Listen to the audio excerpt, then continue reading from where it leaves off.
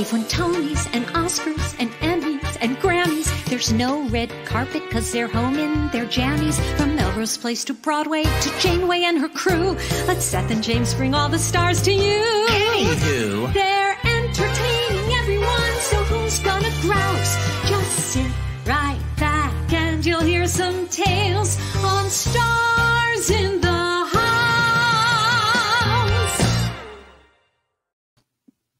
Hey everyone, I'm Seth Rudetsky, and I'm James Wesley. What? You may have heard Seth must be flossing. What? I'm actually the one that's here. What's happening? So we're going to Greece tomorrow. Remember that crazy story? We are using our frequent flyer miles to fly to Greece, and James is literally packing. So I'm flying solo tonight on Stars in the House. And you may say, what the H is Stars in the House? Stars in the House is a live stream we began when everything shut the hell down in March 2020. And we raised money for the Actors Fund. And again, you may say, what the H is the Actors Fund? That is not just for actors. It's for everybody in the arts, no matter what you do. Yes, the people that are on 0, the people that are sometimes on 14, as we say, people on the sides of the stage, everyone backstage, everybody under the stage, everybody front of house, ushers, house managers, publicists, everybody TV and film across the country. Everyone can go to actorsfund.org. That's what it's called. Thank you, David. Actorsfund.org, and you can ask for help. I would listen if you're an artist, or if you know someone who's an artist, just check out actorsfund.org, because you have no idea how they can help. There's so many things that people don't realize the Actors Fund does. Just on this Inside Broadway website, someone's like, I need help with health insurance. What should I do? I'm like, the Actors Fund, like they'll literally, who do we have on the show? We had someone on the show that said they called the Actors Fund, who literally step by step talked them through, because she's not good with computers, and they actually helped her literally get her health insurance back on. So go to the Actors Fund and see what they can help you with. If they can pay your rent, your grocery bills, or just lots of workshops. Now, if you can help everybody, that I'm not flying solo. Very good, Tyke. Tomorrow we'll be flying together. So you can donate at starsinthehouse.com, because we raised $1 million around a week ago, and then we got another 30,000 in one night. So I decided I want to get to 2 million by the end of the summer. Keep it coming. You donate at starsinthehouse.com, and then once you have donated, forward your receipt you're going to get to your email to donations@starsinthehouse.com, and I'll send it to one of these clowns that's on the show tonight, and they'll do it. Beth Leavel will do it as a fiery 11 o'clock number. Lilli Cooper will do it flying in the air. Arielle Jacobs will do it as someone who dropped out of school, Rosario style. Reams will do it in a full split. Okay, so we are celebrating 54 Below tonight. Feinstein's 54 Below. I can't get used to that. It's like when Sirius merged with XM. I was always like, I'm on SiriusXM. Like, I'm not used to it. Anyway, Feinstein's 54 Below. We're celebrating tonight. Some of the shows that are coming in. The club is back and better than ever. And I'm going to start with my first guest. I have 4 great guests. I'm going to start with she has a Tony Award in her back pocket and a high belt. And actually, we're going to be in Provincetown together in September. Please welcome Mademoiselle Beth Leavel. Ah! It's not in my back pocket. It's right here with me. You know what? I love people that proudly display it. I can't stand people like, I don't know where it is. I don't know, like an office or something. It's here because I dusted it. So it's like, well, why don't we just leave it and share it with Seth? Thank you. Thank you. Beth, what's with the looking maximum 35 years old? I just want to make out with you right now so much. Thank you. I get it. But it's weird. No, it's bless you. No, I don't. I can't answer that question. I don't. Thank you. I'm just going to say thank you. It's probably enhanced your appearance. I don't know. That's not. It's just you've looked the same ever since I met you, literally 35 years ago, basically. Again, we're just going to have to make out. Thank you. That's so kind. Thank you. You know what it is? I love what I do and I'm happy. And there you go. Maybe it reflects, but just don't look at me in the morning. Well, by the way, speaking of being happy in your life and looking at you in the morning, when do we know any marriage plans? Are we allowed to talk about that? Is anything specifically happening I need to talk about? Yeah, we actually were. You know what? There may be some information about this at my 54 Below show. Don't want him to hear.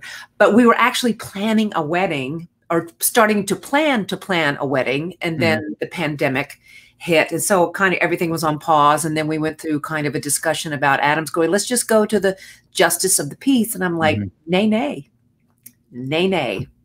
If I'm going to do it, if it's going to be the last one, Mama is going to have a wedding. So we'll see. Now that things are opening up again, it's time for that discussion again. Don't forget, not only are we going to be in Provincetown, you're going to be on my Broadway cruise in like maybe 6 months. Why don't you get married on the cruise underneath the Mexican sun and the this and the that? Well, that would be awesome, except Adam's not going to be there. It's my best friend, Anne Van Cleve. Well, you can have a non-traditional, you guys are very close. We are. Okay. We are. By the way, Anne was on the last cruise with us. I can't wait. She's coming again. Yeah. Yeah, okay, just so you know, we planned a Whitney Houston song with the whole choreography and everything. I get so emotional, baby, every time. Yeah. Every time I don't hit that. Time, she goes, time, yes. think of you. And then we do this really awesome 80s choreography. I love that you've already planned the duet. By the way, that is setsbroadwayvacations.com. You're going to come with us. Okay, so this 54 Below show, Beth Leavel, what are we going to expect from it? Well, I am so delighted that Feinstein's 54 Below asked me back for an encore performance of a show I did 2 years ago about, and the title of that show was It's Not About Me, but of course it's all about me. And about Dee Dee Allen and some of my greatest hits. And because of the pandemic, you know, even songs you sang 2 years ago, to sing them again, they just resonate a little differently. They just have a little different lens with which to storytell. So I can't wait to revisit it again. And there's a couple of new and fun things, which may include audience participation. Okay. A, I approve. Thank you. B, you know, you're one of the few people that has kind of started working on musicals again. Like, we're not even really out of this. So can we talk about the new musical you're working on? Yes, I had last week before, somebody said it was July. It's like, when did that happen? Me too. It's like I'm constantly going, Adam, what is today? Friday. It's Friday, right? Because we're stars in the house. Anyway, 2 weeks ago, we did a small workshop of the new musical coming in called The Devil Wears Prada. Music by Sir Elton John, lyrics by Shana Tao, book by Kate Weatherhead, directed by Anna Shapiro. I play a small part called Miranda Priestley, and I must tell you, it's going to be really amazing. Amazing. And I might be singing one of the new songs at 54 Below. Wow. I know. You haven't even heard it yet, Seth. We're going to sing it on the cruise. I just needed, you know, for people to go, yes, of course you can sing it. Which I'm sure they will, because everyone's very excited about it. But we'll sing it on the cruise too. But I'm singing it at 54 Below first. Okay, we'll do it on the cruise together. But let me ask you something. Have you even looked at what the costumes are going to be like? Because they're going to be amazing. I know. I went up, the costume designer, please forgive me for not knowing her name. It was just all kind of a big blur. Arielle. And she's a legend, apparently. And I went up to her and I hugged her and I said, you know, I feel like you are my scene partner. And she said, yes, I am. So that's going to be eventually. Can you imagine what I am going to be wearing? You know, Andrea Martin always said to me about Second City Television, SCTV, she said, I never fully found the character till I was in the wig and the costume. It really is like a scene partner. It's going to be, I mean, and do we even know hair-wise what it's going to be? No, I'm just kind of, there's so many smart people in the room. And usually when I'm in a group of people, I always ask, because I'm just curious, if you think I have to don that silver wig, is it so iconic that it would be confusing? Or can I go Beth Leavel's Miranda Priestley? I don't know the answer to that question, and it'll be really fun to figure out. I guess it depends on the clothes and whatever. It could also be it's kind of exciting. It could also be 11 o'clock number style, where you have Beth Leavel hair, and then right before the end of the show, you go into full silver, you know, the final look. See, there you go. Is anybody listening? I want to talk about raising $1 million for the Actors Fund. We had a live show for our staff and for our volunteers and the Actors Fund staff. And Beth Leavel did the final workshop of Devil Wears Prada, like literally full out. So it wasn't like a rehearsal, like a full out workshop. And 5 minutes later, you were at Asylum NYC performing. Weren't you exhausted, dear? Yes, but you know what? It's something Dr. LaPook said that night. He said actors and a lot of people in our community say yes first. You just say yes. And all that you and James have done, and Julie, all that you have done, I am how in the world going to be like, oh my God, I just finished a little workshop, when to celebrate the fact that you have raised $1 million for us in our community. So I will always say yes.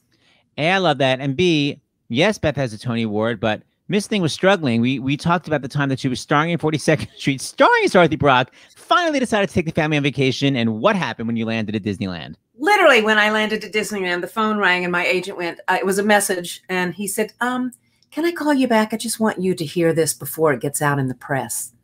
I'm like, what? So I called my agents back and it said, just so you'll know, 42nd Street was, the revival was coming to the end of its run and they needed a star to boost its ticket sales. So they said, yes, you're being replaced by Shirley Jones. So have a good vacation. But it totally makes sense. But I remember the rest of the vacation at Disney, TJ or Sam would pick up something. It's like, you're not buying it. Put it, nope, put it down. So it's like, we're never going to make money again. But nope, that was pre-Tony Award. So it all worked out. It did work out. I want people to see this. So this is Beth Leavel. By the way, Nina West from RuPaul's Drag Race was in the audience. Were you familiar with RuPaul's Drag Race? How did you know Nina West? I just have such a love for drag queens. She came, there was one of the final, I think like 12 from RuPaul's Drag Race that came to the prom and we met and did a whole press thing afterwards. And that's how I met them. But I didn't really know her that well, but she was so stunning. And I just needed someone I dragged her up on stage with me at Seth and James celebrating $1 million raising for the Actors Fund. That was really fun. It was great. So this is Beth after being depleted of all energy. This is her low energy performance. Yeah, well, I'd like to be on some marquee, all twinkling lights, a spark to pierce the dark from Battery Park, way up to Washington Heights. Now someday maybe all my dreams will be repaid. Heck, I'd even play the maid to be in a show.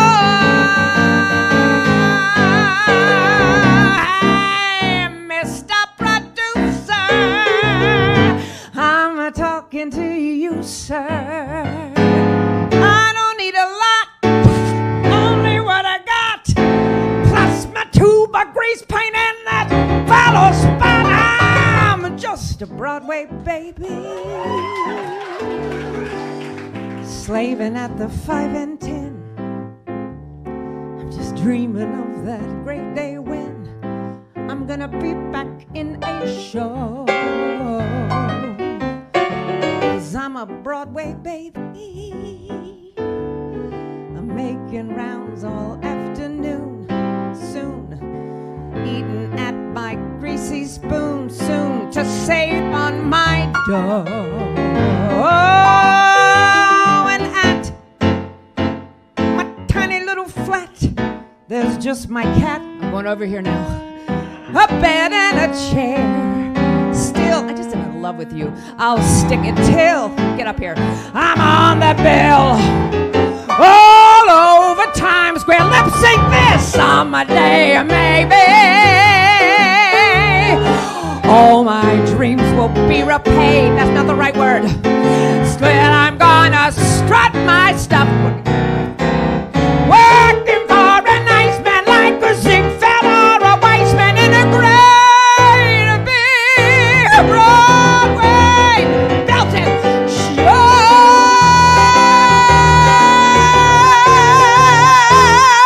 Thank you, Seth and James.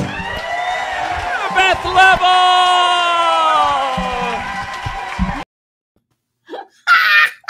I have a confession to make. Seth and I always work just like, what are we doing? Don't tell me. Let's just do it. So I sit down and I thought the whole night I was going to sing Ladies Improving. So, and then he said, no, we're singing a Broadway Baby. So in the dark, trying to watch your show, I Googled, what are the lyrics? So I'm like relearning the lyrics as I'm sitting there watching your fabulous show. So, very exciting. Everyone was requested by a staff member, and David Katz, who does everything for us, you were his request, and that was his song. So I had to follow the request, and you nailed it. David wants, David gets, Katz. You got it. Feinstein's 54 Below. When are you going to be there? What are the dates? The 22nd and 23rd. I think that's a Thursday and a Friday. Soon. Very soon. And then Provincetown, we're there Labor Day weekend. September 5th. And then Seth's Big Fat Broadway Cruise, January 5th through blah, blah. 2022. We're going to have a love you. Thank you for everything. Say hi to Adam. I will. Congratulations. Safe travels. Yes, ma'am. Bring me a gift. Sure, baklava. Bye-bye. Hi, lady. Yes. Mwah. No probs. That was fun. Now let me please bring on AJ, as she's known. By the way, I don't think she's known as that at all. Please welcome the amazing Arielle Jacobs. Hi, lady. Goodness. Hi. What is with the stunning lighting? Where are you? In my house. I you said gotta go on for you, Seth, because you're special. Stunning.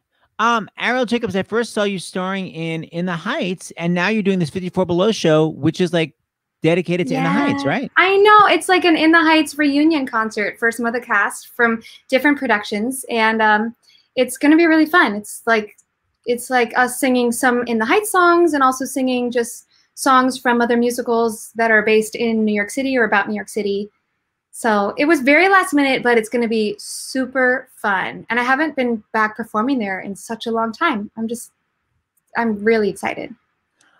You were Nina Rosario in the Heights on Broadway. Was that your Broadway debut? Yeah, it was. Opposite Lin-Manuel Miranda. How crazy is that? Like one of my favorite shows ever. I saw it 10 times. What an amazing role. What was the process in getting the role? Well, I was playing Nina on the national tour. So I was the original Nina for the first national tour. So How'd you get that?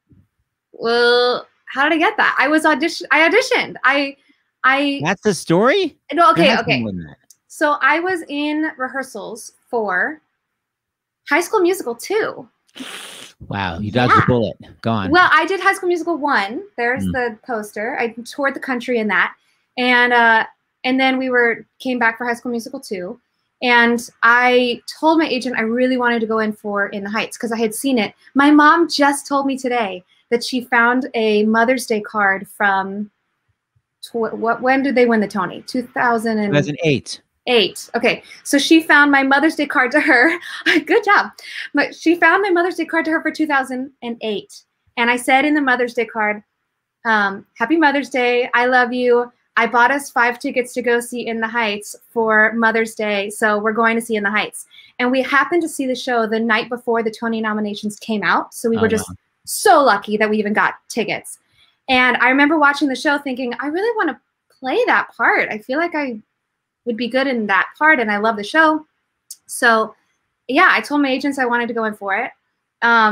What was really funny was at my final callback for the tour. Well, actually, I thought it was for Broadway, but they were casting the tour at the same time, so it just worked out. I was wearing my High School Musical rehearsal clothes. I was wearing sweatpants and a T-shirt, and I forgot my outfit. So I walked. I freaked out because this is like the final callbacks for Kevin McCollum and like all the whole team, the producers, there's like 12 people behind a table, and I go in there and I'm pretty green. I mean, I really only done High School Musical at the tour. So I kind of just laughed about it. I was like, I'm so sorry about my getup today. I'm in rehearsal clothes for this other show. And I forgot to bring my change of clothes. And I think that, in the end, it might've been a blessing because I didn't realize Nina's kind of a tomboy, right? Like Vanessa's got it going on. Right. And Nina's got jeans and like kids. So in the end, I think it might've really helped. Oh, I love that. So then you got the national tour. And then when did you get the phone call? Oh, by the way, you're going to Broadway. I don't know if you've heard the story on my solo album because I talk about the craziness of this whole experience. No, I didn't even know you had an album. Yeah, I did my solo show at 54 Below in 2017, right after I came back from playing Jasmine in Australia. So I did my solo show. I recorded it. Broadway Records put it out. And it's this autobiographical story about my life.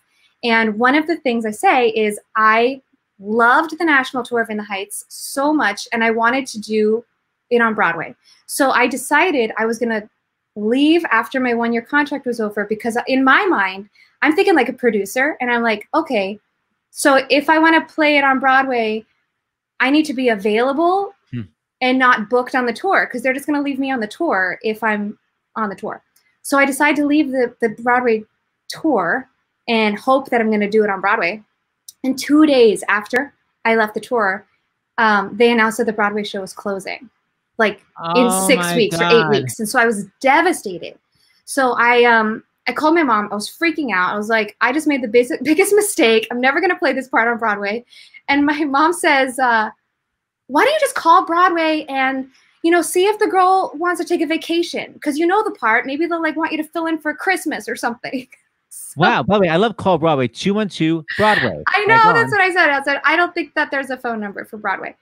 So I'm like, my mind, I was like, this is ridiculous. And then in the back of my head, I was like, but could it hurt? Like, maybe I should try it. So I called my agent and I was like, okay, so I was talking to my mom and she had this crazy idea and maybe we should just call them and see what they say. So my agent at the time, I don't know if he thought I was crazy, but he did what I asked and he called the producers. And then they said, you know what? This is so weird. We were just about to call you to see if Arielle wants to come play Nina for the final 2 months of the Broadway company. Oh my God. And it was just this really miraculous moment. And I died and went to heaven because it was one of those things where it's like, were they really going to call me or did this happen because I put myself out there, Right. Oh my, it's what a great spiritual story. And P.S. you see how much Lynn loved you in the role, and so did I. Check this out. The one who always made the grade, but maybe I should have to stay home. When I was a child, I stayed wide awake, climbed to the highest place on every fire escape, restless climb. I got every scholarship, saved every dollar, the first to go to college, and I tell it why I thought it back home with my eyes on the horizon, just me and the GWB, asking Gina, what'll you be?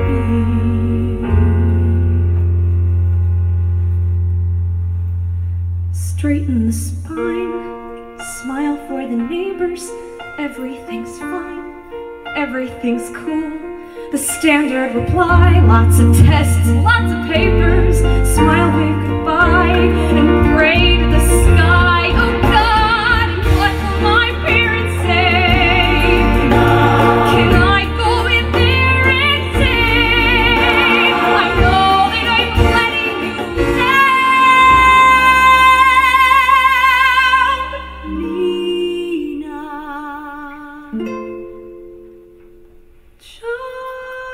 Just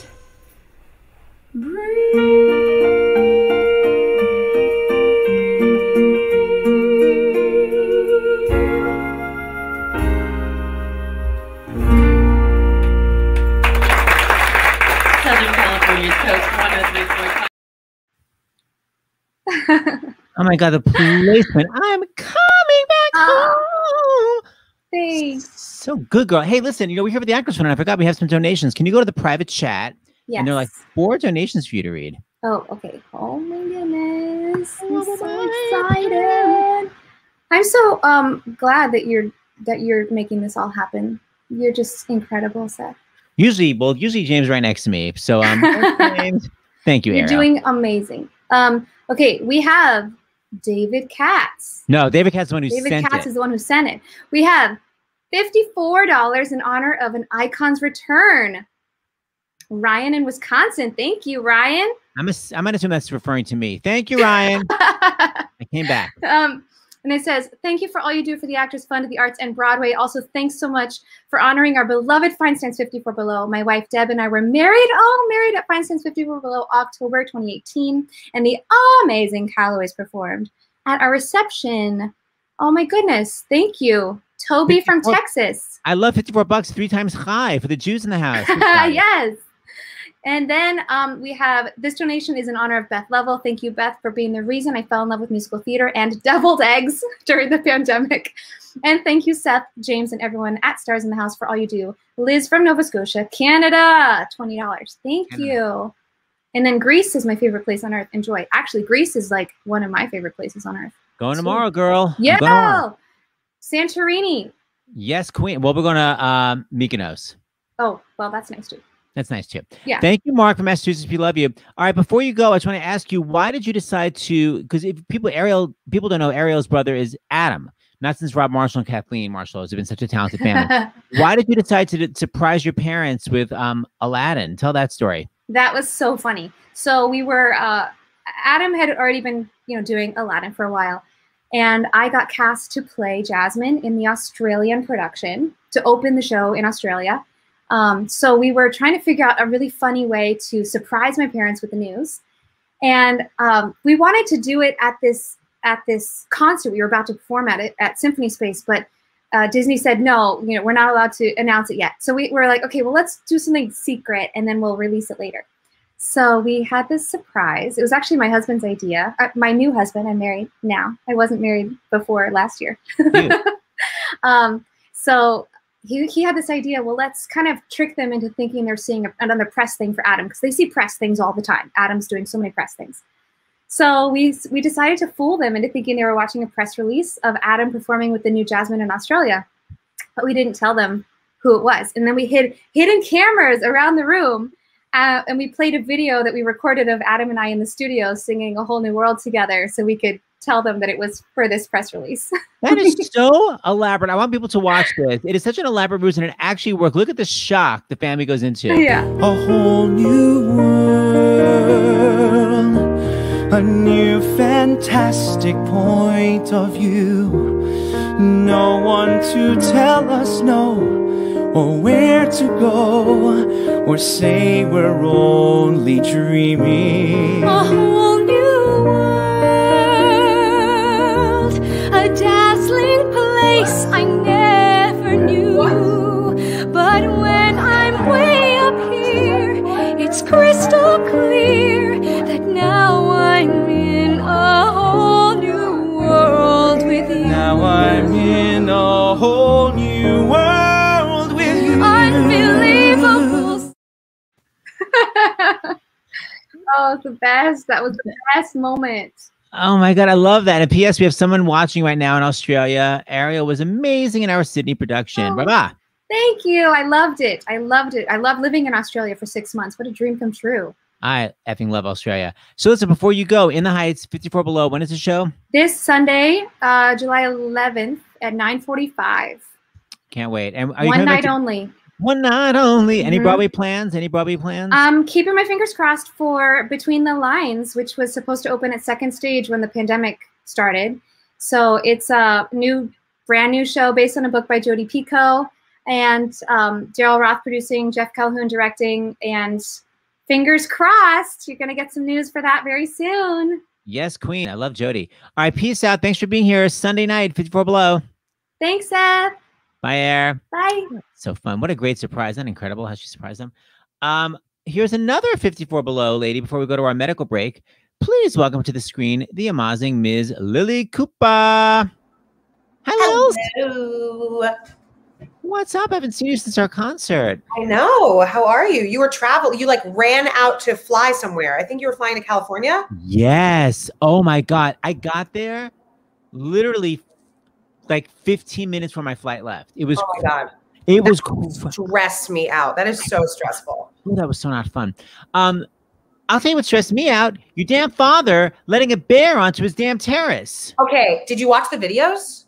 I just look at the screenshot. We live in the same neighborhood and I have the same terrace. Yeah. No, I know. It literally climbed up the wall to get to the bird feeders that were on his terrace, and him and his wife were in bed while this happened. So there was like just a glass door in between them and a bear. Okay, I think I have the photo here. Everybody knows in my neighborhood you don't put out bird feeders. So what is Chuck Cooper's problem? I think he learned his lesson. I hope he learned his lesson. I think I have this photo right here. Hold on, because I think I do. Hold on for 1 second, because my sister is obsessed with it. She's always sending it to me. It's literally now, but we have like the same bedroom, and there's literally a terrace off the bedroom, so it's just right there. The bear was They could just open the door and he was standing there. And then, so the bear got a little scared when it was trying to get down. So it started breaking the banister of the terrace. And as he was like breaking the banister, he started pulling the door open. So my dad had to keep the door closed as the bear was pulling it open. It's wild. It's okay, wild. do I have the stamp photo? I'm such in a state of freaking out. Okay, so that's fun. I'll find it. So let me ask you something. Lilli Cooper, your show's going to be 54 Below. What the hell are you singing? You sing amazing stuff on the show that we did together. I'm singing a lot of really fun stuff. I'm singing everything different from what we sang together. So all new things that probably nobody's ever heard me sing. The tagline is like show tunes, standards, and singles. So it's really all of the above. But my concept is kind of like, I'm realizing that, well, as you know, I'm very pregnant. For the audience, I'm Soup's pregs. Camera's right there, so there's no way to know. Yeah, you wouldn't know. But anyway, I'm pregnant. Believe me, it's true. And one of the really fun things that as you go through your pregnancy, like there are these fun apps that tell you all of the things that happen as your baby's developing, right? And my baby can hear. My baby can hear sounds from outside of the womb. And so I just thought that that was so magical. And the fact that I get to like sing and my baby can hear, and I want him to be able to hear the music that I love and that I grew up on and that I want to raise him on. So that's kind of my concept of the concert. So it's going to be a lot of great jams. You know, we had Lisa Mordenti, Cheetah Rivera's daughter, on last week with Cheetah, and Cheetah was like 7 months pregnant during West Side Story in London. And Lisa said to this day, she'll hear music and start tearing up. And Cheetah's like, oh, that's the part of the show that always got me really emotional. Like Lisa's positive she took in that music. Oh my God, I love that. See, that's what I mean. Like, I feel like it's so profound. I'm saying that, hold on, I'm sending the photos. We're going to get it loaded. Hold on. There's one photo because everyone needs to see this. It is profound. I want to also say that you became famous when you came on our show for that amazing riff. Tell them how I... Here we go.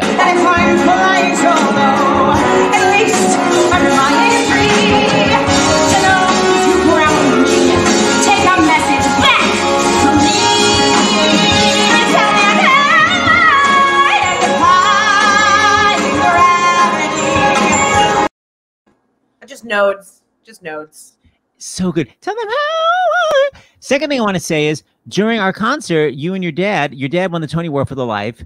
And I was like, Lillias White had that amazing Tony Award winning song.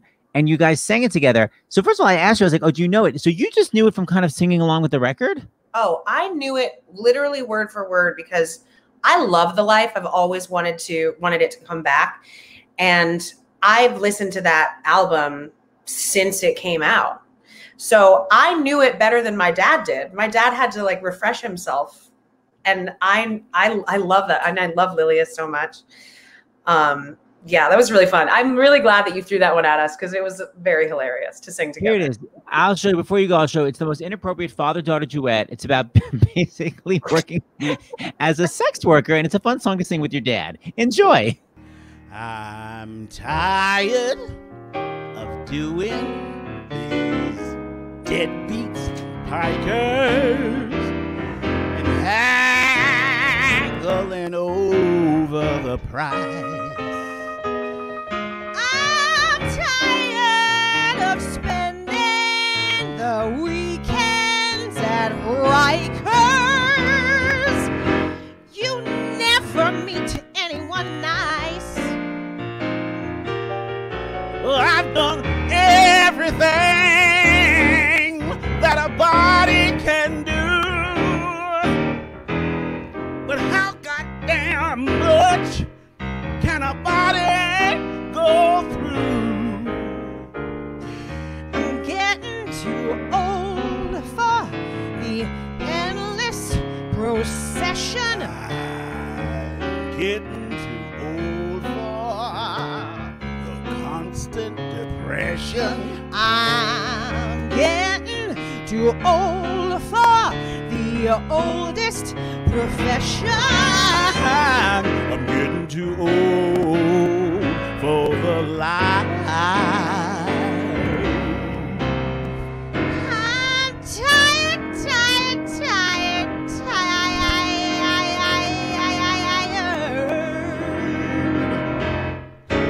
I'm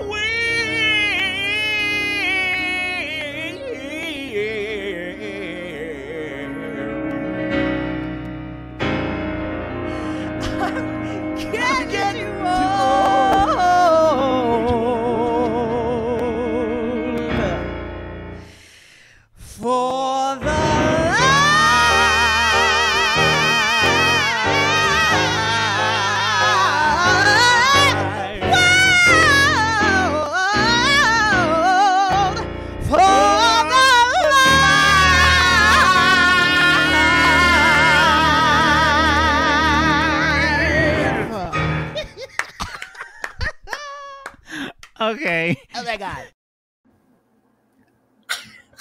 It was so good. It was so good. It was so fun. That's almost as inappropriate as 7-year-old me running around backstage at that show.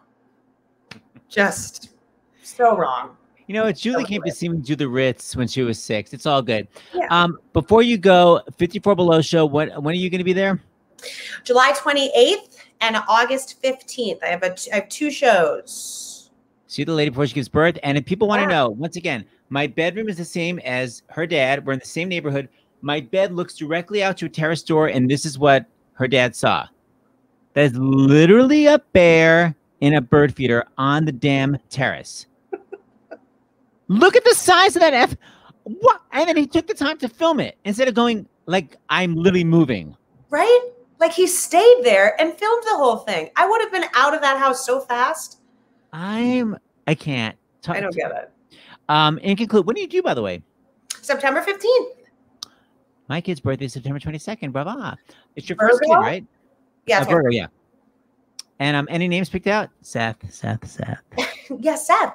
No, yeah, we do have a name, but we're keeping it very secret. We're keeping it close to our hearts. You're so private. All right, Lilli Cooper. Thank you so much. Have a great time at your 54 Below show. You're amazing. Bye. Everybody go see that lady. Okay, before we bring in our final guest, I'm going to bring on my final doctor for the evening, the CBS Chief Medical Correspondent, Dr. Jon LaPook. You're fine. Were there other doctors? No, my first and final doctor.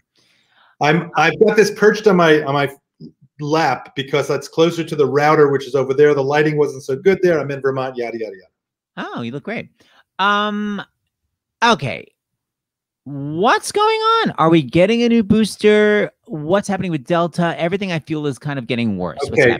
So the booster thing, there's a little bit of a Pfizer is applying for, to get a booster approved, right, or authorized. The CDC is saying it's not necessary right now. So they could both be right. You want to be prepared in case the current vaccines aren't working well enough. But right now, the current vaccines are working well enough, even against Delta. It's confusing because there have been reports about, that they're less effective in terms of the amount of neutralizing antibodies they elicit, things that are blood tests that you take. Don't confuse that with the clinical effectiveness, which still seems to be very good, like over 90% for preventing serious disease, meaning hospitalization and death. And here's, I think every time I come on, I want to say this statistic unless it changes, which is the CDC has done a survey of states over the last 6 months, not every state, but 99.5% of all deaths in the last 6 months have been in unvaccinated people. Unvaccinated people. Yeah, I mean, it's what you said. It's like, I mean, the slight risk from a vaccine, which, by the way, I wouldn't even say is a risk, is nothing compared to the risk from COVID. It's infinitesimal compared to the risk of COVID. And the way that you prevent these variants from getting worse is by getting vaccinated, so they don't have the opportunity to multiply. Because every time they have the chance to divide, they can they buy a ticket, a lottery ticket to do a mutation. Maybe it's a 1 in a million, maybe it's a 1 in a billion chance of a serious mutation, but there are trillions of viruses out there, and the more there are, the more you have a chance of the next variant being worse than the one before, having a selective advantage, and that'll be the next variant du jour. I don't want to forget to say that today was a big day because the CDC, Dr. Rochelle Walensky is the head of the CDC. She is terrific. She has been terrific. At 6:42 a.m., I get a text from her today saying, let me know if you have a minute. She wanted to give me a heads up that at 11 a.m. today, there were new guidelines for schools. Really? Yes. Why? So what I would advise everybody to do is this one, there's a lot to read. I would read it. The devil's in the details. Google CDC space, school guidelines for COVID. You'll find it very quickly. But I will tell you that it's, as we've been talking about, a lot of multi-layered approach. So it's not a one-size-fits-all. They are saying they want everybody to get vaccinated who can get vaccinated. That's obviously 12 and over. They would love to have all the teachers get vaccinated. They want kids over the age of 2 masked. They want people thinking about distancing. They want people thinking about ventilation, all these things. But there's also a recognition that there are going to be differences based on what's happening, what's the temperature in the local place where you are. So you may be in a place, and it's going to get complicated, where the local officials are saying, we don't want anybody wearing masks in school, and we're not requiring vaccination. And then I want national standards. Sorry, it's just making me crazy that it's local standards. Well, this is the country we live in. So the complicated thing is you may have parents who are at home, maybe with an immunocompromised person in the household, and then you've got a kid who's going to school. They can wear a mask, so that's protection. But what if other people aren't wearing masks? And what if the teachers aren't vaccinated? So that's a little bit complicated. I just want people to start thinking about that, and that remains to be seen how that works out. But here's something that everybody needs to think about. We are in the middle of respiratory syncytial virus season. It came a little early. It's so respiratory viruses, whether it's the common cold or whatever, the flu, that we're going to head into flu season. We're going to have a problem with kids in school who develop the sniffles or a cold, upper respiratory infection. What is it? Is it COVID, or is it some much more benign infection? And so the answer to that is we're going to have a lot more testing. And that's something I think everybody can push for. All you people out there who are listening, you got to get involved locally. Dr. Walensky told me $10 billion has been allocated for school testing, for testing in schools. So I said, can a school call the CDC and say, send me 1,000 kits? She said, no, you got to go through the state. But I think this is something where people need to get involved on the local level. There's no reason why there shouldn't be more home testing. It shouldn't be $30 a test. It should be $2 a test or something like that. And we've got to just, write your senators, call the FDA, and certainly talk, every meeting that you can be in at the local level, you need to be talking about the need for testing. It should be at least twice a week, I think, in order to really get a hold on the fact that, kids aren't going to be vaccinated, and they could be in there with asymptomatic infections. And the final thing is, anybody out there who's feeling sick, stay home. Don't be a hero. Don't go to work, and your boss is going to like you because you're toughing it out.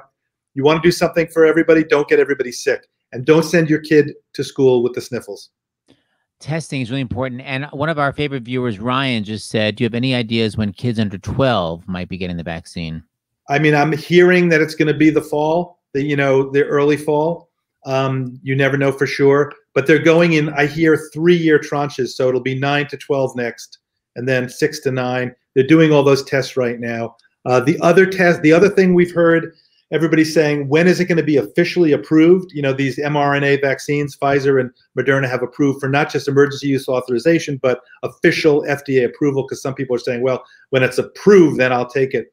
On background, I spoke to somebody at the FDA, and they said, look, they're still looking at the data. There's a ton of data because all the people, remember there were 74,000 people in the phase 3 trials between Moderna and Pfizer.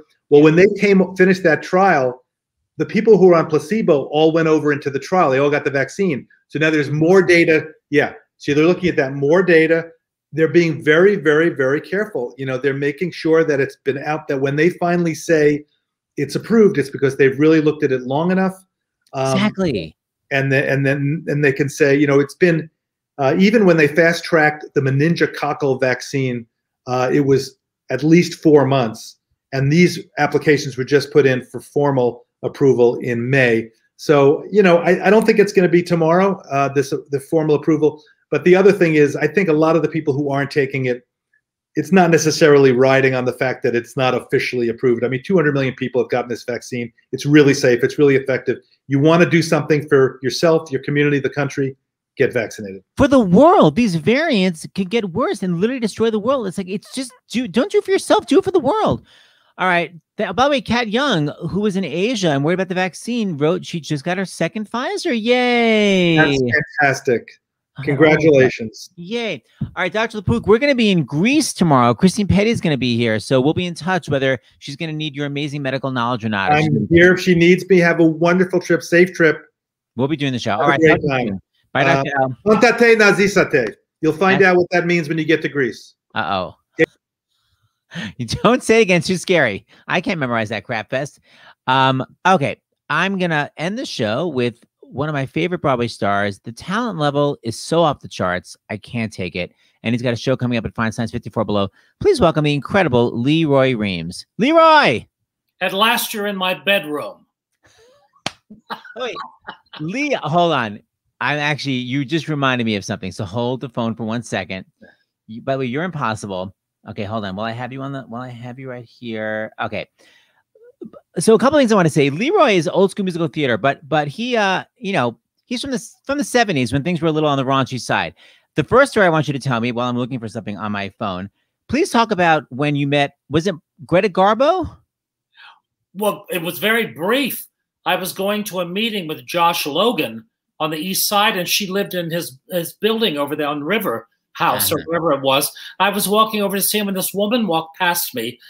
She looked familiar, but I didn't even think about it. And she kind of smiled, and I smiled, and we nodded. And she walked by and went, "My God, that was Greta Garbo." So anyway, that was my only brief encounter with her, but I did see her. And she actually seemed to be rather secure when she acknowledged me. And I thought, oh, how sweet that she did that. I, of course, had never met her, but I was just another human being on the street. But that's so you, because you also met Greta Garbo. You also met the other, Marlene Dietrich. Didn't you also meet her? No, I never met Marlene Dietrich, but I Who's had the one who called you? Oh, who called me on the phone? Yes, and you didn't pick up. Oh, Mae West. Mae West. Okay, I knew it was okay. Please tell that story now. Oh, Mae West. Well, of course, I've always had this thing for Mae West. It goes back to being in Julia Prowse's nightclub act, because Julia Prowse was from Johannesburg, South Africa. She wasn't familiar with Mae West. And my very first audition, my very first job in New York was the Julia Prowse nightclub act. And I got it. And Kander and Ebb wrote her act. And Billy Goldenberg was the conductor. I mean, if you can believe this, my first job. And so anyway, Juliet had to do this segment that they wrote about how these old movie stars were doing horror movies. And so Dorothy Lamour did the hula, and she strangled the man. And this, and of course, Mae West was that she to death. So that was the whole gimmick. But Julia Prowse didn't know Mae West. And so they brought in movies of Mae West to show her so she could get the, to get all that stuff going. So anyway, I was looking at the movies. I love Mae West. So I started, so I could start doing Mae West too. So anyway, that's how it all began. So I got this thing from Mae West. And then finally, I was in Lorelei, and Mae West, we were doing, it was the LA company. And the producer who did all of those movies, I can't think of his name right now, but anyway, she was one of his guests in the audience. So when we went out on stage, of course, I paid no attention to what was going on. I was watching Mae West in the audience. So afterward, we went to a party, and I went up to her to introduce myself. And of course, when I get nervous, I talk very fast. So I said, "Oh, Miss West, I've been a family." I finished my speech, and I turned to leave, and she probably turned to her, guy and said, "Who the was that?" And he said, "Oh." So then she called me and said, "Oh, young man, come here, come here." I came back, and I leaned over. I was standing. She was sitting. She looked right into my crotch, and she said, "You have a very lovely voice." But anyway, and before that, to go back earlier than that, when I was in Applause with Lauren Bacall, and Betty was invited to Betty Bacall, Lauren Bacall, Betty Bacall, yes. Yes, Betty Bacall was invited to a party for a Mae West movie, which I think was Myra Breckenridge. And of course, when I came into the theater, I always came to the theater early, and I would sit with Betty, and then I would go upstairs, and I always went home with her in the limousine. I mean, we were very close. It was a lovely time in my life. And so she said, I got invited to this party from Mae West. And she said, "You like to look at the waxworks. Why don't you go?" So I called my then partner, now my husband, Bob, and I went and called him. I said, "Please come over, Bob. Bring my suit. We're going to meet Mae West. Bring the pictures. I want her to autograph them." So Bob said, "No, I don't have time. Listen, you just come home. I'll have everything ready. We'll rush over." By the time we got to, I think it was one of the hotels over there on the east side. And when I arrived, she had already been there, and she had left. And so I said to her representative, I said, "Oh, I'm so disappointed I brought my picture." She said, "Well, she's staying at the Pierre." And he said, well, she's very good. He said, about signing things. Why don't you write her a note and leave the pictures there at the desk and she'll sign them for you. So I did. I wrote the letter and everything. So the next day, I mean, this is a true story. Bob and I were having sex and the phone rang. And so I went to get phone. He said, if you do that, I'll kill you. So I didn't. So I finished what I was doing. Then I called in those days, we had answering services. So I called my answering service, and the answering service said, you just got a call from Mae West. I could have killed Bob. Oh my God. I mean, first of all, I finished what I was doing. It's so pedantic, your version of sex. That is. Well, I mean, that was it, darling. I mean, we were together for 50 years. So, Yes, you're darling Bob. Lucky. Okay, so what a lot of people don't know, I just want to talk about Leroy. So Leroy is going to be 54 below. The voice, if people don't know the crazy voice, let me just play you a sampling of his voice. He reminds me of Adam Pascal, where someone that originates a role and then everyone wants to kill that person from then on because the keys are crazy. This is Leroy Reams in 42nd Street, and this is the crazy, crazy voice he had 8 times a week. What do you go for? Go see our show for. Tell the truth, you go to see those beautiful days. Oh. I mean, it's crazy, your voice. You should have seen what I did to get that out. Those are tight pants.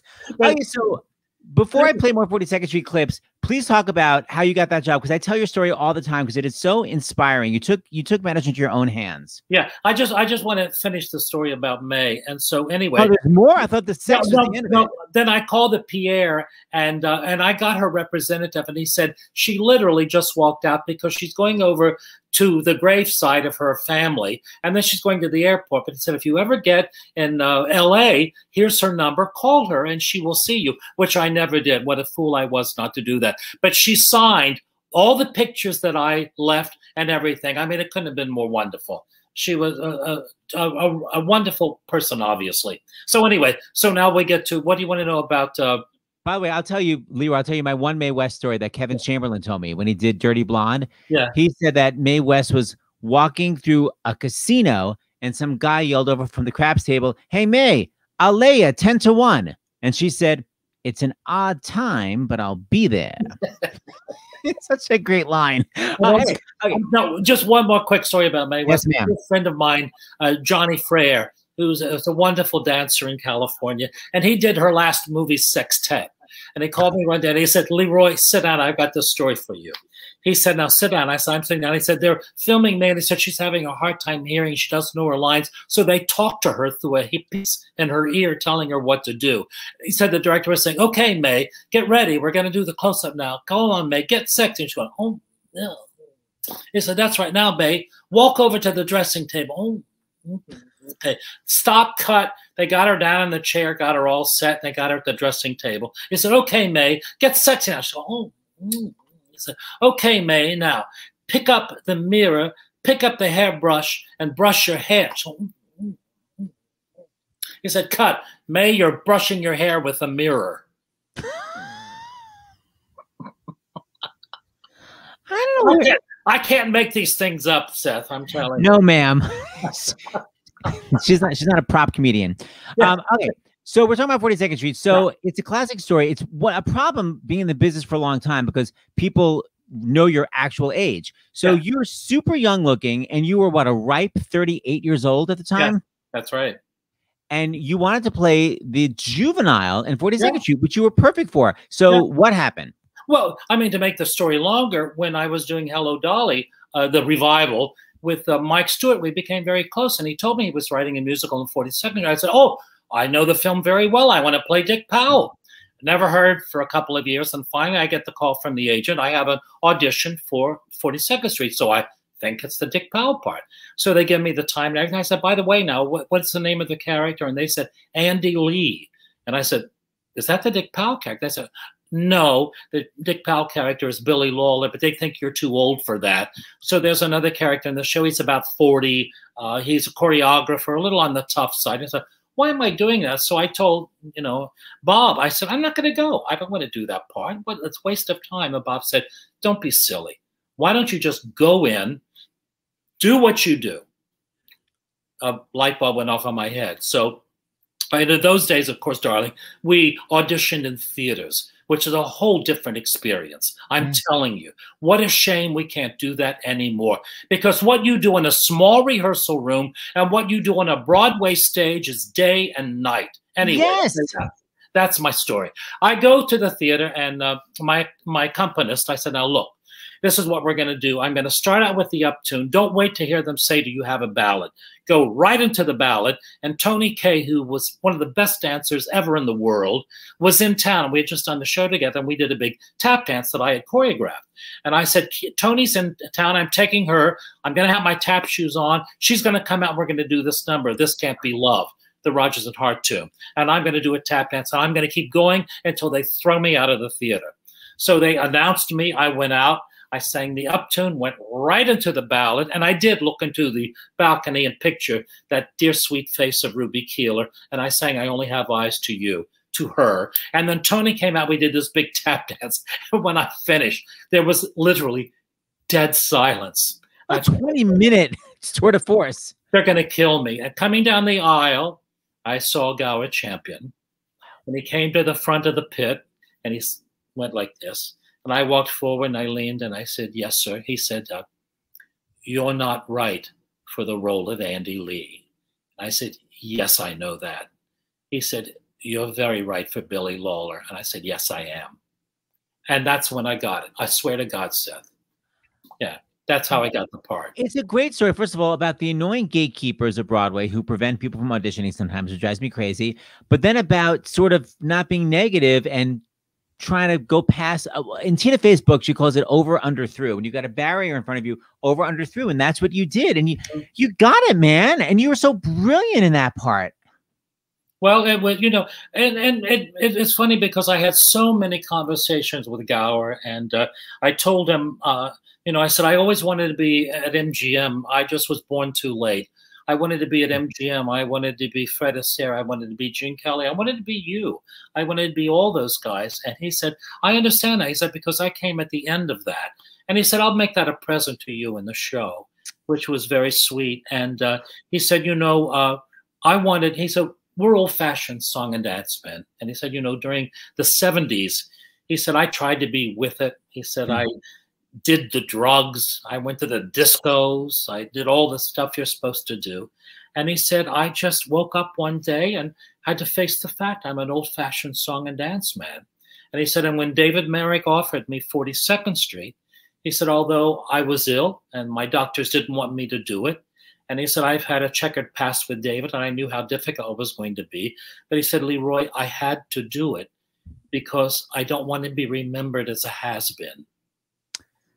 Wow, I never knew that. Yeah.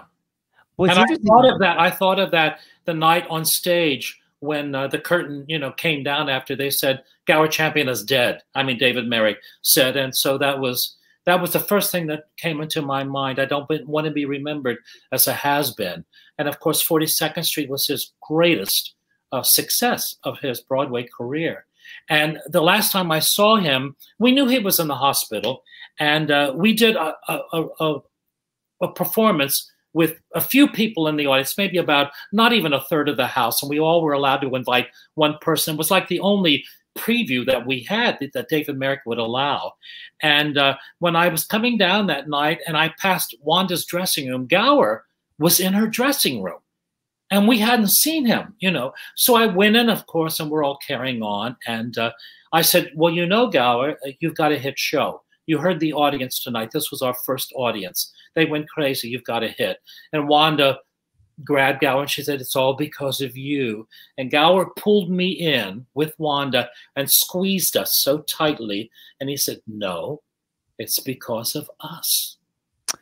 And I tell you, Seth, I was moved to tears. I had nothing more to say. And I left the dressing room. That's the last time I saw him.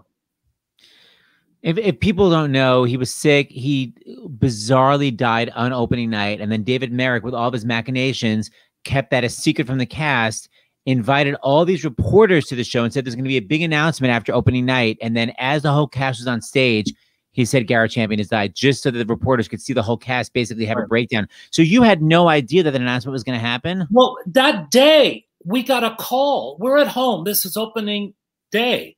and we've got limousines and, you know, people coming in and all this and that. And we got a call from the office. David wanted us to come to the theater for a rehearsal. Now, we were supposed to have opened the first week of August. We didn't open until August 25th, which ironically enough was Ruby Keeler's birthday. Huh. And David, you know, would sit in the audience and do the show with no one there. He just had this thing going on for weeks. And, you know, and the kids one night put their pictures and teddy bears on the seat so we could have an audience. So finally, it's opening night. We get a call to come to the theater to rehearse. But you did what David told you to do. So we all go to the theater. We get in there. They literally locked us in the theater. And we didn't rehearse. So we do the opening night, and there we all are. And then David came out on stage at the end, and I thought he was going to say, Gower Champion could not be here tonight, and I would just like to take this opportunity to thank him for this. That's what I thought he was going to say.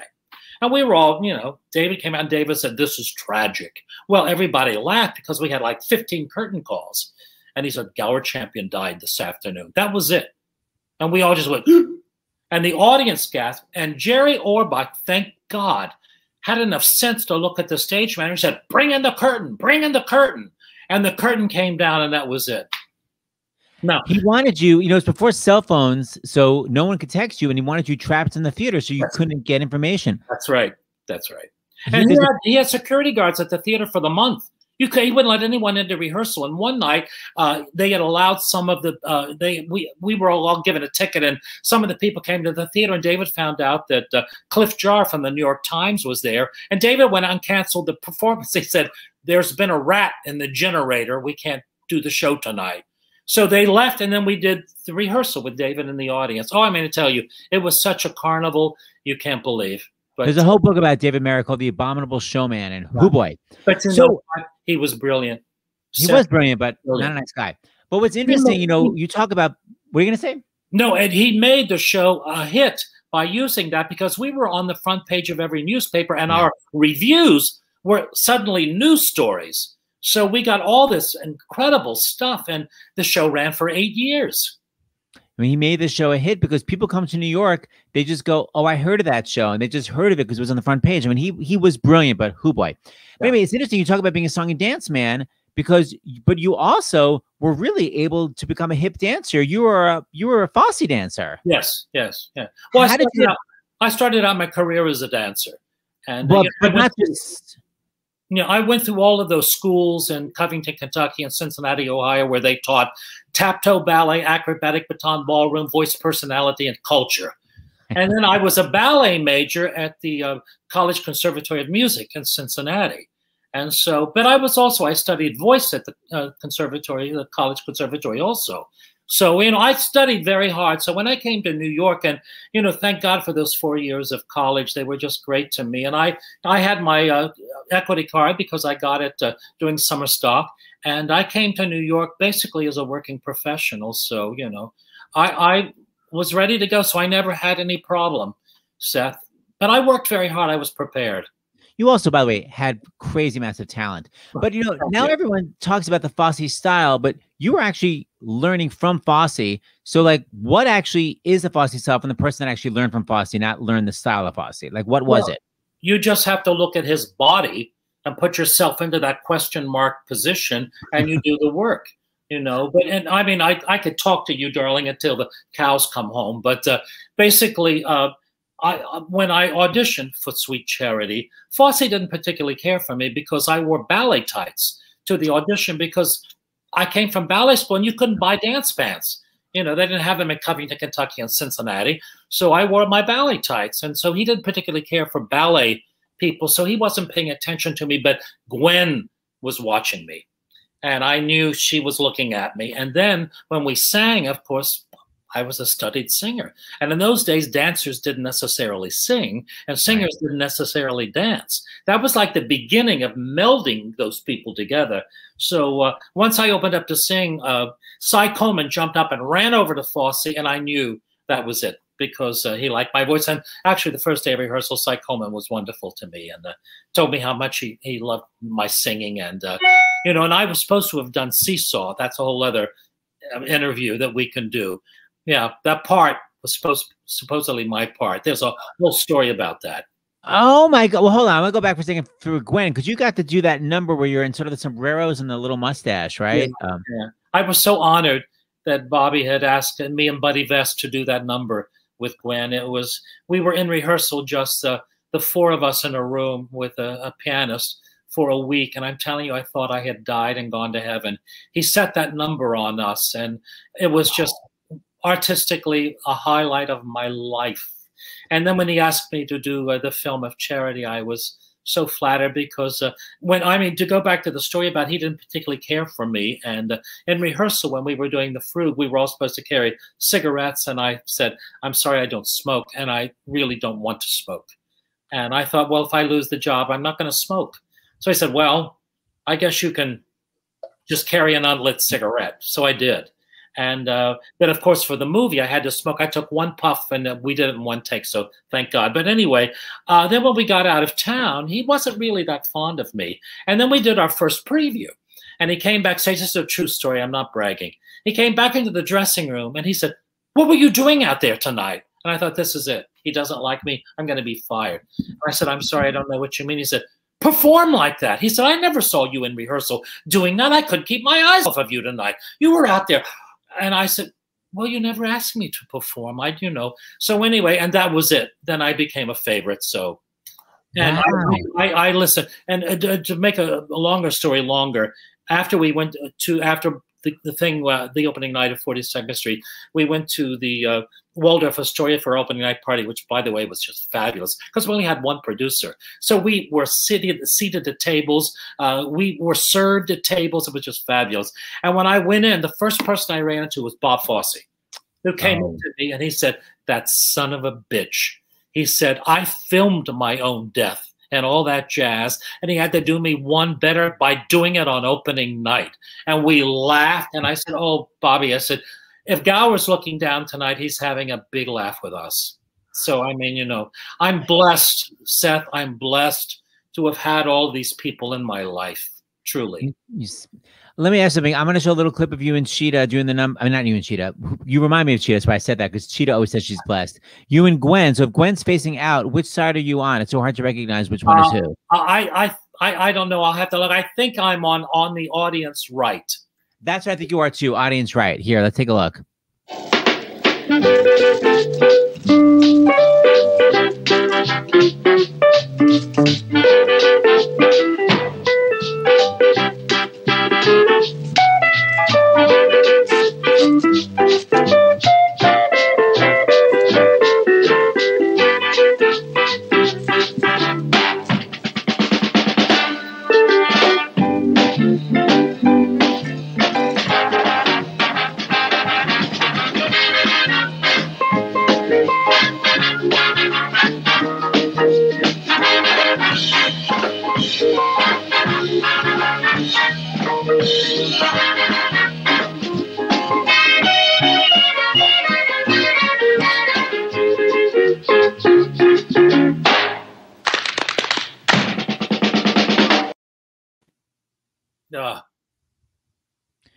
You got to work with Gwen, man. Okay, two more things I'm going to show.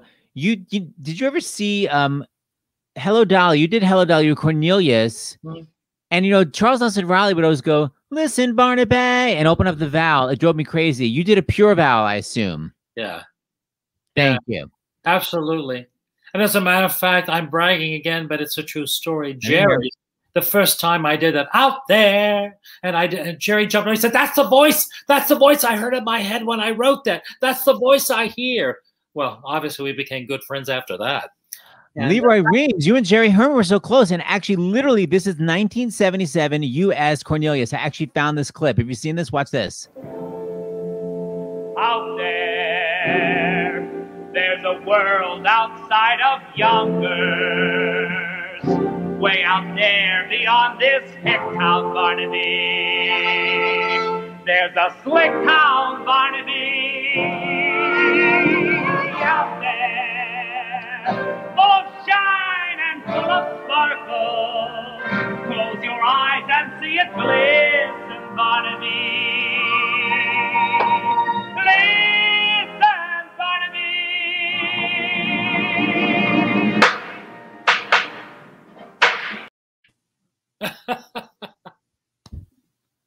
I love the blue note. Listen, Barnaby, it's so good. Well, that started the whole thing because Jerry said to me, he said, you know, I'm a woman's composer. I said, that's not true, Jerry. I sing your songs all the time. I said, it's not true. And then he started asking me to do little gigs with him. Like he would play piano and I would sing. So we would go different places together. And that's what all morphed into doing that evening we did at Rainbow and Stars at the Rockefeller Center with Karen Morrow. And yeah, who, I mean, that's a voice, darling, that anyone who was blessed to have ever heard it, she was just incredible. But it would have been Flo Lacey because he loved Flo's voice because he chose Flo for that Dolly revival. And of course, I didn't know Flo. And I just heard this, that the girl playing Irene Malloy is one of Jerry Herman's best friends. Now, I don't know what I expected, but it wasn't Florence Lacey. She walked in, this gorgeous Irish girl with big blue eyes and this thrilling voice. I was in love with her. And I told her a couple of days later, I said, you know, Flo, I have to tell you something fun. You can't imagine what I thought you would be knowing you were Jerry Herman's best friend. She said, stop. Imagine what I thought when I heard that you were Carol Channing's best friend. Two bitches. I got that part because of Carol Channing, because of doing Lorelei. And yeah, I mean, I listen, I do this in the act, but you know, I'm giving a little bit, but this is a true story. So, hello, Leroy, it's Carol. Carol Channing, yes, dear. Listen, I'm going to do a revival of Hello, Dolly, and I want you to play Cornelius Hackle, but dear, Jerry Herman doesn't know you, but don't worry, honey, you've got the part. First of all, it's an amazing imitation. Second of all, did Jerry, I was noticing an elegance, never really carry it off. Normally it goes down. You went up to the high third. It off. Yeah. Yeah. Okay, you're a bitch. Listen to this. And we got elegance. We got built in elegance and with elegance.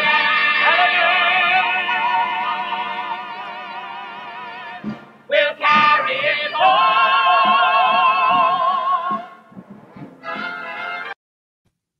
Oh.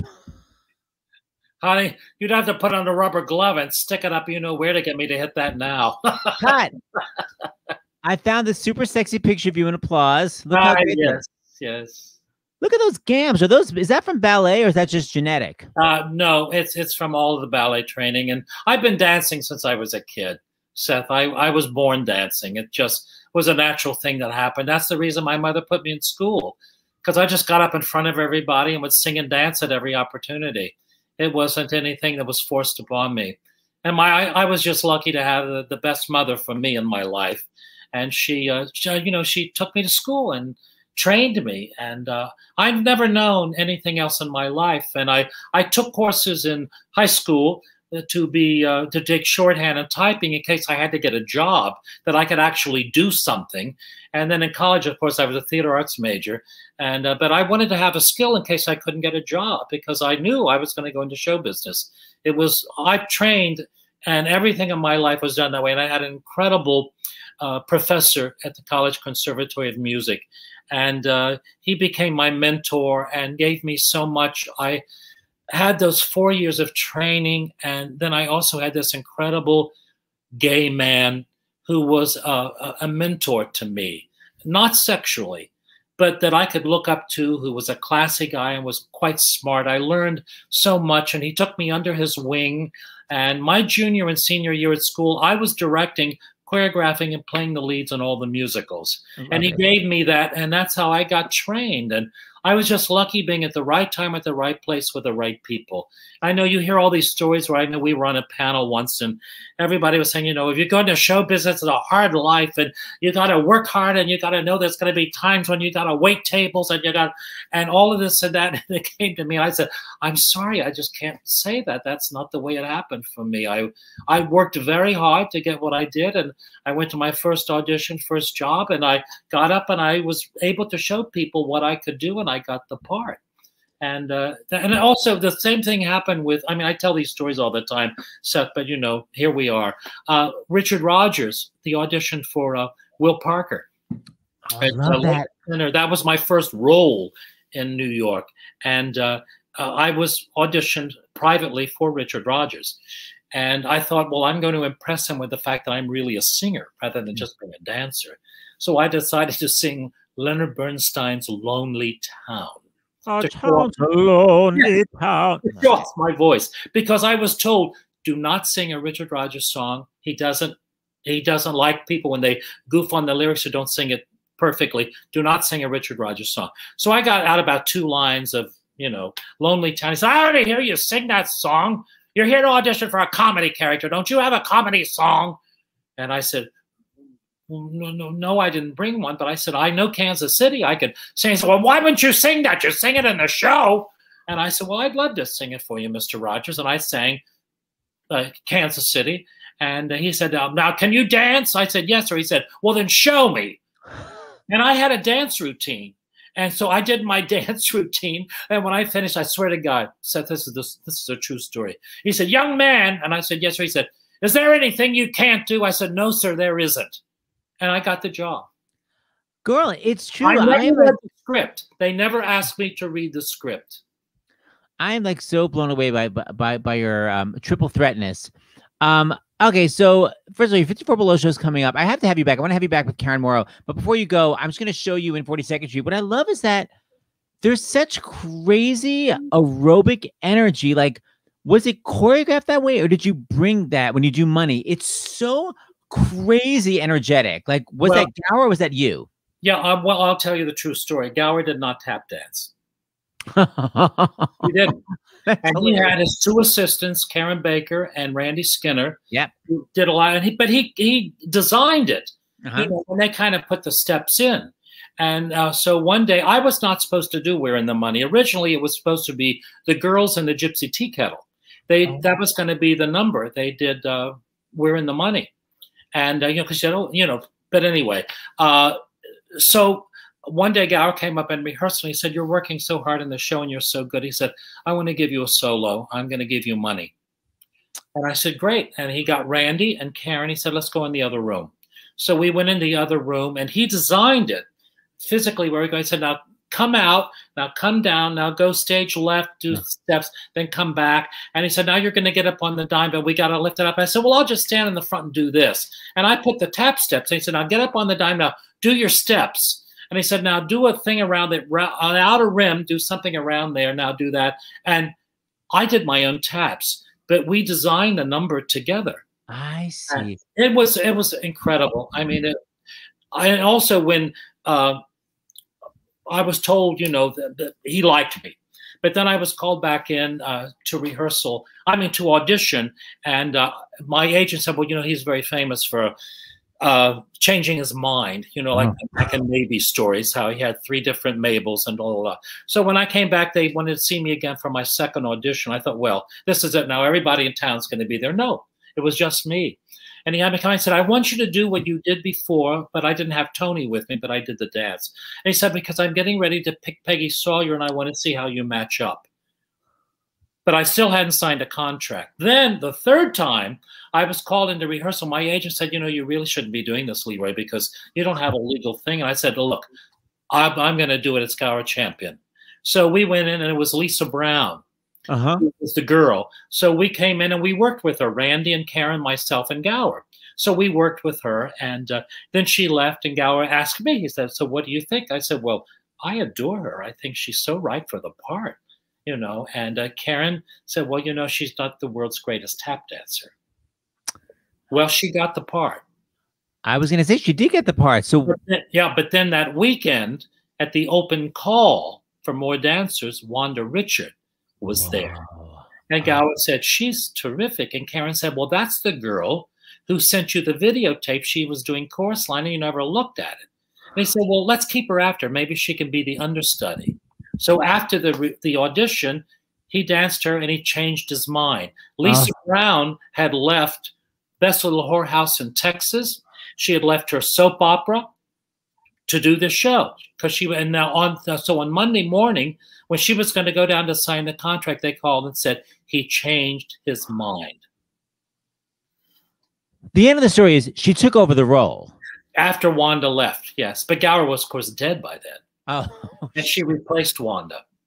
Oh my God, I did not know that she was originally cast. Holy shite. Okay, so I'm going to show this to close. So wait a minute, you're the one that came up with those crazy points? It's so weird. What was that based on? It's such a weird, what are you pointing at? I love it. I wonder what's watching this. It's such a star-making performance. The energy level, I'm just obsessed with the way you dance this. Here, watch everybody. You're going to flip out.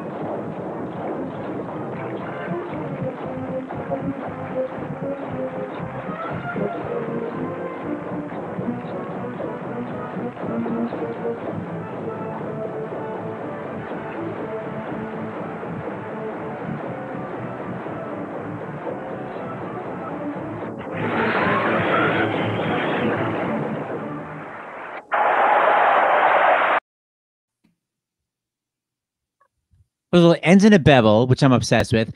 I mean, when you look at that, are you like, I must have been in the most amazing aerobic shape of my life?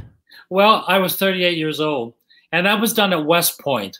And I have a funny story to tell you that when we were at West Point, of course, all the cadets, you know, and they put us in, we were there at the field, and they put us in like a sports locker room. That's where we were dressing.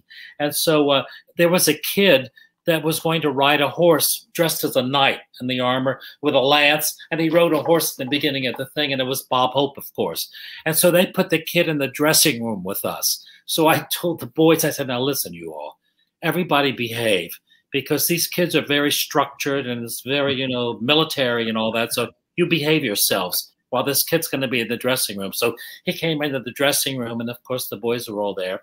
And I said, well, hello, I'm so happy to meet you. And, you know, family's going to be very excited and honored to see you working with Bob Hope. At that, I said, well, thank you, sir. Thank you very much. And this, that.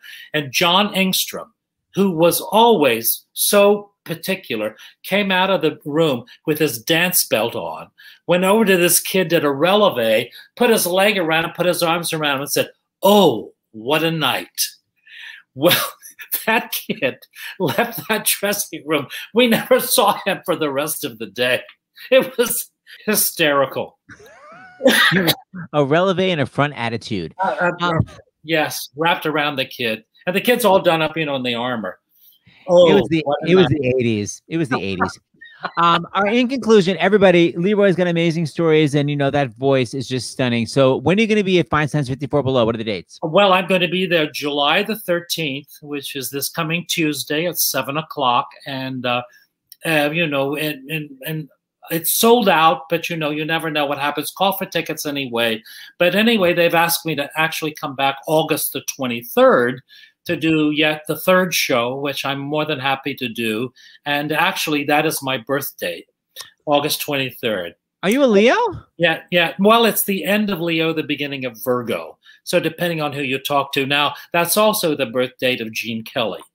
And that, of course, is my idol. And we're both Irish. And when I met him, the only time I met him, I told him that. And he sent me an autographed picture with the fact, you know, it's our birthday, and I was very honored and flattered, and I treasure that, by the way. He was so talented and so dreamy.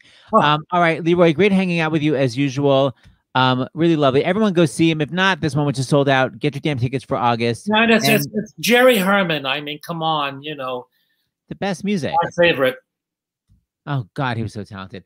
All right, Leroy, great seeing you. Happy early birthday. See you soon, I hope. And everybody, thanks for watching Stars in the House tonight.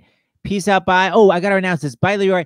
Tomorrow, Christine Petty is back with the ladies of Forbidden Broadway. So it's all those amazing women that do Forbidden Broadway with Christine Petty. Some of those, I mean, hilarious and brilliant people. I was just thinking about Lori Hamill is so funny. Anyway, so that's tomorrow night at 8 p.m. We'll be on our plane to Greece at that time. That's why we can't host.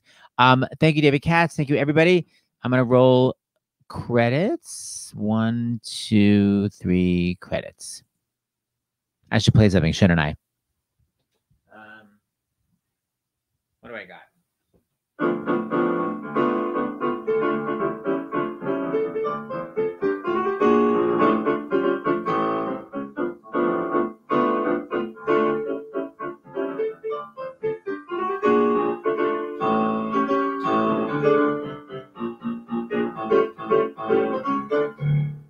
It's all I remember from that damn show. And I actually played it on Broadway. I don't remember, people. Thanks.